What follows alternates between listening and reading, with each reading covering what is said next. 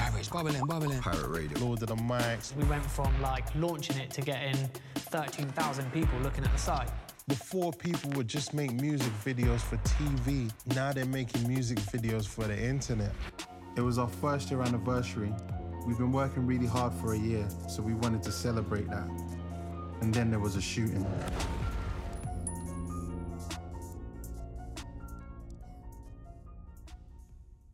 I was DJing at the party. I've done my set, but then I had another set to play, so I've gone, I've left. And then when I've come back, there's police everywhere, and there was like an incident, there was like some type of shooting or something like that. After that happened, it was devastating. Everyone was just extremely upset that something like that had happened. And, just thank God that everyone made it out there alive. Innocent people getting hurt. That's never cool, that's never all right. I think the press made me think, hold on. We felt terrible as well because our main aim is to always try and glorify all the good aspects of what our people are about and what our communities are about. It, in some way, tarnished the name for a little bit, and then had people having these conversations of, you know what, maybe we're just not ready to have these type of parties and all of this yet. That definitely wasn't helpful, and especially after all those successes we had and trying to put everyone on a high plateau and trying to define what the culture is and trying to show people what we're really like and the positives, that negative was just like, it kind of erased all the good work we did before, and then we had to start again.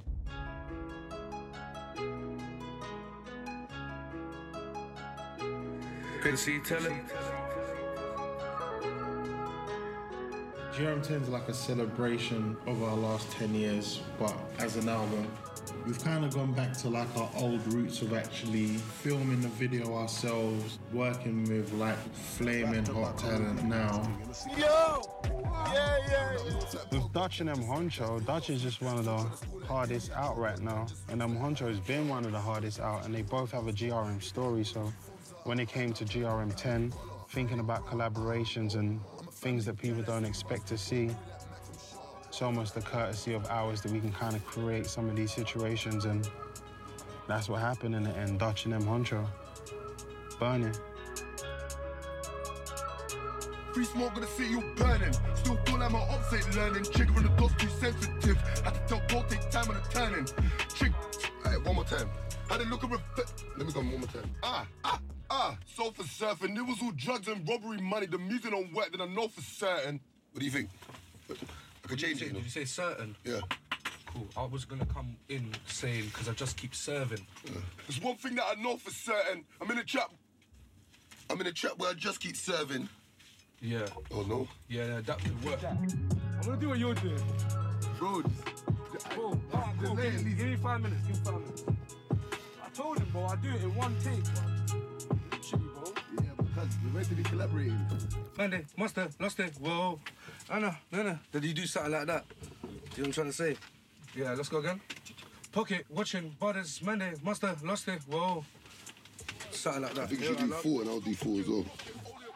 Companies lost this 28K when I bought this tube and the road get pushed out, then I don't want it. Now it's Dutch for the 5th. I still take trips and trumpets. Got your bitch in the phone, she gon' put that in sick. I'm telling you, stop it. Pocket, watching, brothers, Monday, I can get paid money for calling a lot of people to you right now. They hate you. Like, you know a lot of failed rappers. I know. Like, they blame me. I don't know why they blame me, but they blame me. It's his fault, though. Nah, it is. I'm joking.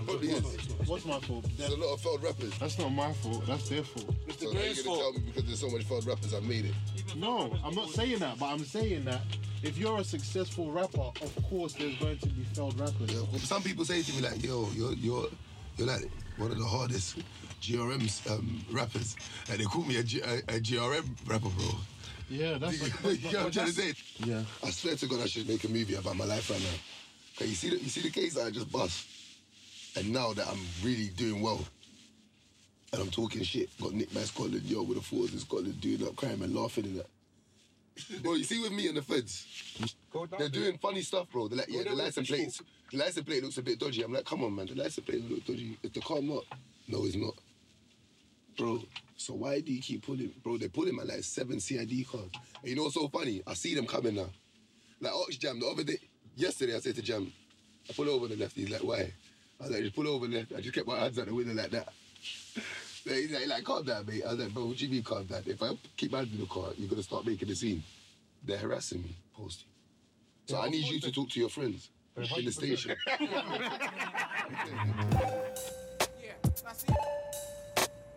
The other day I was driving around listening to Dizzy Rascal's album Showtime, and it's got one of my favorite Dizzy songs on there. It's called Respect Me. When I was listening to the lyrics, because I haven't heard the song for a while, he was talking about how the police or the government or something was trying to blame him for the rise of knife and gun crime. Endless speculation, I'm facing constant controversial relation to gun crime, a garage event with so many claims and no evidence, suggesting I'm the reason for the UK gun clap season. For Dizzy Rascal to be saying that in the early 2000s and for it to be a topic now in 2020, it's like the narrative does have to change a bit, you know? Some of the raves that I came up in, they were rough. But just raves in general, raves of parties in London, urban parties or whatever you want to call them, around that time, something like, it was a normal thing, something might happen. It started to get to a point where anything that my name was on, it became a problem. Like I said, I went through what Giggs and all them went through, like where the police were trying to not have you play at certain places. In an era of like the Form 696, so in that instance, the police are saying, well, there's going to be violence at these clubs, so you've got to fill these forms in. It always felt wrong, but at least there was some narrative that they were saying there was going to be violence. So we were contacted and said that basically shouldn't sign Giggs, that he was a target of various ongoing investigations. And I think the call was designed to kind of intimidate us. And also they said, and you can't talk to him about this phone call. And that was the bit that rung particularly dodgy.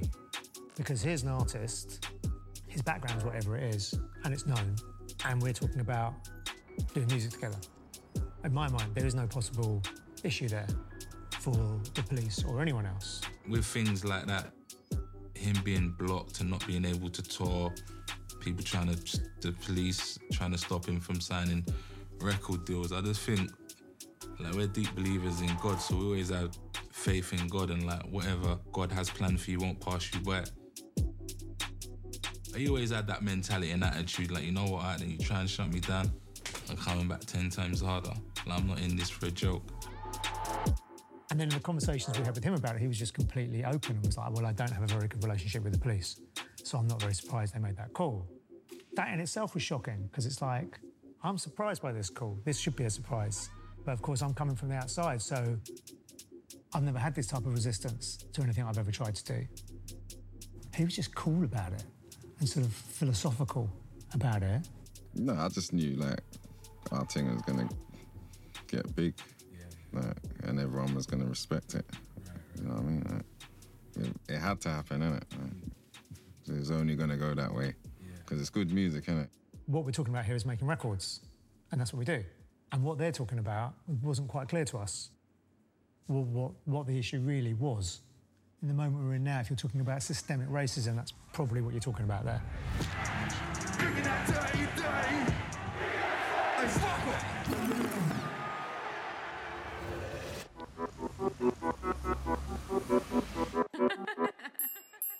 Unfortunately, in our scene, we get reminders that we have to stick together. And the reason we have to stick together is because even though we're all very diverse people, black people ain't the same, yeah? Society gives us blanket treatment in certain areas, which lead to frustrations across our community. Even though we're all different people, we have common problems. The 696 form is a good example. It's like specifically said, if there's a DJ playing electronic music and somebody on the microphone, and I'm thinking, raw, why don't you just say, Dua Lipa, flipping Ed Sheeran, they're not gonna turn up with a deck and a mic, you know what I'm saying? So he can do what he wants, but we can't. I remember getting booked And they would just say like, yeah, what's your name? With date of birth. I'm thinking, rah. Like, what is this? We're just literally giving mad details to people for just to go and spit bars and get paid. They're able to do it through a legal framework that never ever mentions the word black. They can say that there's a style of music, or there are types of artists that we need to greenlight. It's arbitrary. You have your little dips into police oppression, inequality, areas with kind of like higher unemployment rates, but then you also see resilient characters who have managed to kind of create economies for themselves. There's a huge conversation to have about ownership, and I think that especially in music that is dominating the charts, we have to look at how that becomes our retirement funds and our investment for our next generations. Just having a bit more voice in that ownership space, because I think that when we talk about privilege and race, ownership is the reason that, you know, black culture is underrepresented in so many ways. Like, it's an ownership thing.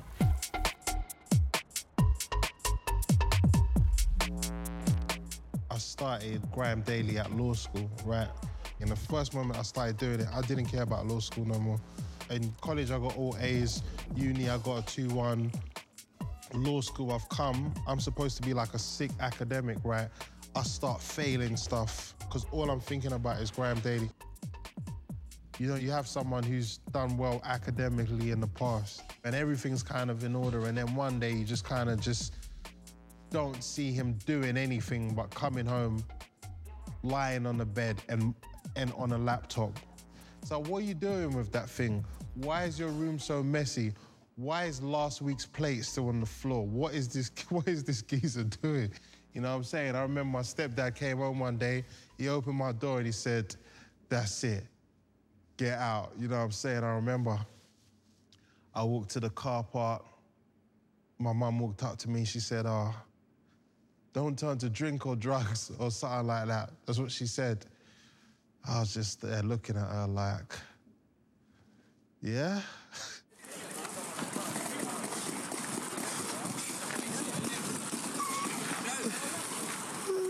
When I run on my skates, I don't even roll, blood. I run. Do you know what I've got? Posty's description of what he did when I first met him sounded like my description of what I was doing. We know that we love this genre, this industry, and we want to build. And actually, eventually, everyone started to pull things together. Like, I didn't go to school to learn marketing or anything like that. We kind of picked up a lot of the things we know, just being DIY for so long and just having to roll with the punches for so long, getting so many knockbacks, and just figuring out cool ways to kind of be seen and be heard, because that's what you had to do. You had to get creative. The love for the game and the love for everyone to kind of blossom, and I think everyone had that passion. You have to understand, when we're doing the word presses back then, or when Grime Daily initially kicks off, there isn't any money. Do you get what I mean? And it's when you look at who would do what they're doing for free, that's when you understand who cares and who's passionate about it. I was like a manic worker in terms of Grime Daily, because I loved it that much, you know? He would like drop the footage off at my mum and dad's, and then just I'd be editing it, and then go to work, falling asleep at work. But I loved it. It didn't feel like a chore. This man ain't eating great, that man ain't eating late. That's why they're breeding hate, ain't ever had a greasy plate. I got the streetsy, mate, boy, better start speaking straight. And when I say I roll with the dog, trust me that I don't mean Nate. The Jammer and Lethal B beef was like one of our first viral moments. I was having a little issue with Jammer. It was really going down, do you know what I'm saying? It was a real thing that was happening, do you know what I'm saying? They were just cussing each other every day. He come to link me on, I think it was in Walthamstow or Chinkford, a little camera in a car park, and then I was just doing an interview, just talking about some stuff about Jammer. He'll go link Jammer the day after. Jammer will say something, then he'll come back and link me, I'll reply. It just caught like a mad buzz. It was just like documenting what needed to be documented at the time, do you know what I'm saying? And it was like a new era. It was very, very entertaining, and it was on Grime Daily. So if you hadn't heard about us then, you're just slightly out of touch. YouTube at that time wasn't as influential back then you couldn't really know too much about us. You hear the music, you see us at shows, and that was it. You'd had conflict in the grime game before. With the Jammer and Lethal B one, it was the first one in the UK where it was like, someone said this on Monday, oh, this person said this on Tuesday, this person released the track on Wednesday, that person filmed the video Thursday. Like, you could see it. You're seeing it happening. Almost within a couple months, we were like 150,000 hits, and it was like, fuck, this is big. In terms of running a website, there were like little niggly things that happened, which meant that we were always calling sketchy. Oh, the website crashing was crazy. This is just like an endless battle keeping this website online. And it really started to get pear-shaped when we started having a relationship with Giggs. He was serial crasher #1, yeah. If I clap it right, blew your back inside, make your face change colours like a traffic light. Giggs threw us a couple bones, you know, and every time he threw us a bone, the website's just gone down. Giggs is calling me, people can't watch my video. I probably shouted at him. Is that... Yo, people can't watch my video, you know, because I'm like, yo, fam, sorry, bro. I'm gonna sort it out. I'm sorting it out right now. I'm phoning Sketchy. Sketchy, get the site back up. Giggs keeps ringing me. I'm stood in the corner of a nightclub trying to, like literally in a nightclub with my mates, in the corner trying to refresh the server and get a server back up and running on an iPhone 3. Comes back up, goes down again for like 5, 6, 7 hours. I'm calling the server company in America. I'm like, my site's down, get it back up, and it's like all crazy. I don't even know how to explain it to him because I don't even understand what's going on. And what's going on is I ain't got enough money to pay for the big boy server. That's what's going on. I was on to him. Sorry, puss. From my point of view, I could see the growth of like the scene because I'm looking at people like myself that are looking at the website. You know, it's like 30,000 people, 50,000 people, 100,000 people. Wow, there's like 200,000 grime fans, you know? It's sick that something has centered everything because at that moment in time, everything was kind of scattered. There was a transition from people doing Facebook or whatever or MySpace, and everyone was trying to find a direct link to find everything. When the digital revolution happened and the levee broke, now we have hundreds of thousands, if not millions of bands swimming around our ankles. And curation and having someone do the work is really important. In like the first 6 months, the independent newspaper has had us in their top 20 music websites in the country. It was like, what? This is crazy. And that's when we started to really see success. I remember sitting in the studio one day, watching GRM. And I remember a period where that was a regular thing. You'd be in the studio, working on whatever you're working on, but in the background, GRM was on.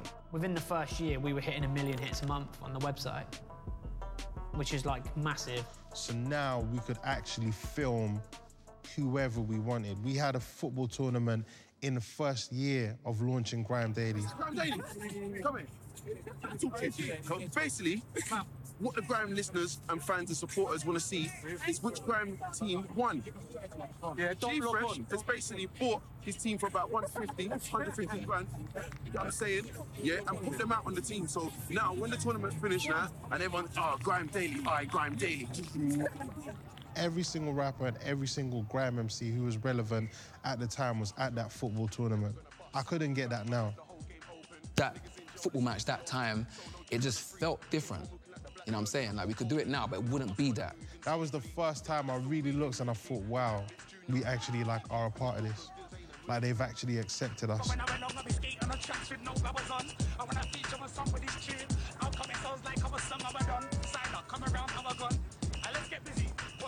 It's crazy because in hindsight, I didn't feel like it was anything.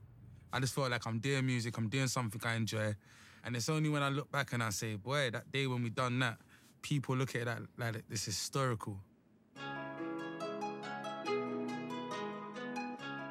Yo, cuz, how far are you? Huh? Oh, you're racing?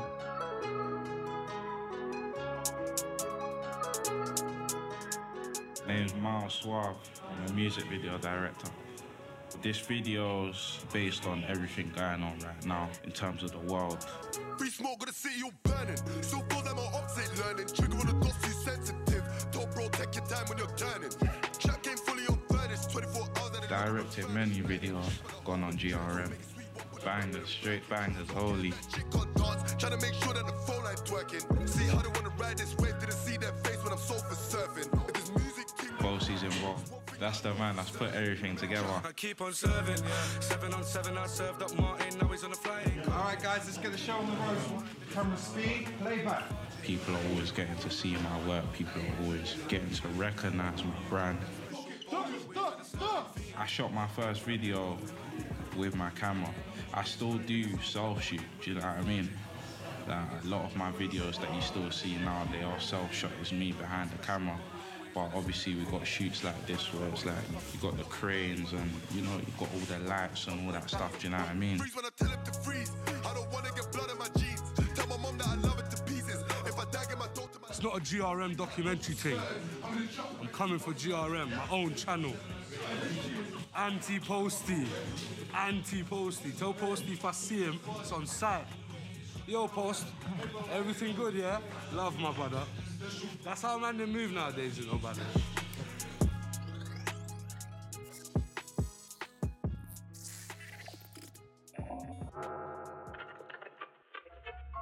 Everything was going amazing. I mean, we were kind of like in our best form as young creatives. And I guess we sat back and we thought, you know what, to take this to the next level, we need to get an office. So we got an office in Shoreditch, prime location, just opposite Box Park. We went shopping for some hardware, so we went to the Apple shop. At that age, all you want to do is buy cars and chains. You don't go spend this much money on computers. We had about £180 left, and I was like, let's go out for dinner. We went and had a nice Chinese, slap-up Chinese. Very, very exquisite. I only used to go there at Christmas usually, but it felt like Christmas that day, so we got some scallops, we got some lobster, even a bottle of champagne, actually. Well, you know, you're trying to live, you're trying to do something. I was tipsy, I was feeling on top of the world. My BlackBerry was dead. I put the charger in, turned it on, saw about 98 missed calls, thinking, what's going on? And I saw various messages talking about your YouTube's gone down, so I thought this might have been a glitch. I phoned Sketchy to ask it, see if he could fix it. He's like, Sketch, the YouTube's been shut down, like, what's happened? What do you mean, the YouTube's not gone? How can the YouTube's been gone? You know, like you're logging, you're doing the rounds, so okay, cool, it's the password, you log in, and it's not working. It's not there, like, what's happened? It was gone. All the history was gone. Everything was just gone.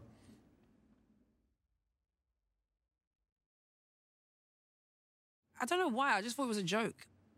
I also didn't understand the magnitude of what that meant. It was like you've taken away one of our lifelines that brings this music and this culture to the world. Fucking hell, it seemed like the world collapsed, didn't it? Like, I just remember it was like, whoa, like, it felt like no one was safe. Like, it felt like if that could happen to Grime Daily, no one's safe. All I know is that they lost a few of our videos. I just thought it was a hoax. I remember just calling Posty like, you know, what's going on, what's happening? I had all these angry rappers hitting me up, talking about how all their videos had gone. It was peak for a lot of man, do you get what I'm saying? Like, even to this day, like, I always feel the effects or see the effects at least. Sometimes I might try and draw for something to go and look back on. It's not there no more. For a little while, you think your whole world's gone, bruv. And then you wake up after 5 minutes and you're like, wait a minute, that's their man's YouTube. I still remember those phone calls to this day. Everyone was just calling till everyone stopped calling. Grime Daily, it just felt like it carried too much bad history. We were like in this war room, like, what the fuck are we gonna do? Out of nowhere, Link Up TV popped up. So wait, we're not even second no more, we're third. Bruv, we were depressed. Fucking hell, boy. Are we allowed to vape in here? Ready. Because of the smoke thing. I always vape in here. Okay. You'll be alright. I want to look the most comfortable. Like, I live on 140 Grime Street. I'm talking to me, yeah. Yes. But I'm hearing it. Just Where do I look? So, where am I looking at you? Yeah. Oh, my drivers all turn up and that. Our family's not gonna watch it. I say driver, it's just my brother. Sounds special.